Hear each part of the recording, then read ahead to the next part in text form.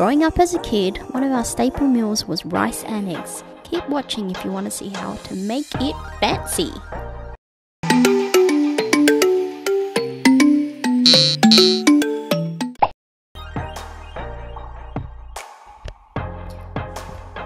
So turn on the heat and add a tablespoon of oil. Once it's hot, pour in the beaten eggs. I used about 2 eggs.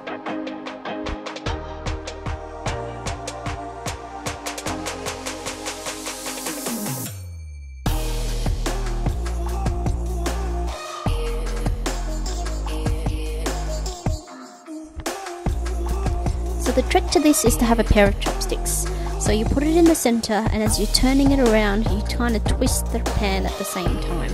Just go slowly as the egg's starting to cook, and just try to maintain that spiral look.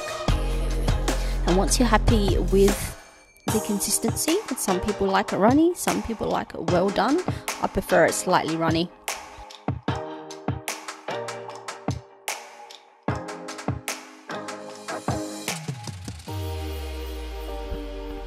So now just carefully lay it over the steamed rice that I prepared earlier.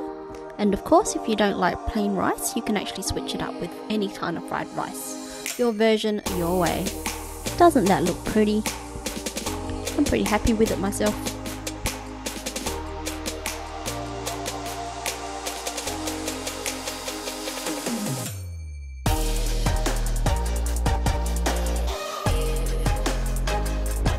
So next, just put some soy sauce around.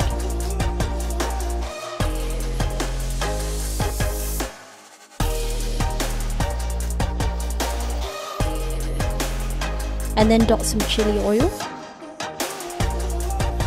And there you have it. Fancy rice and eggs with soy sauce.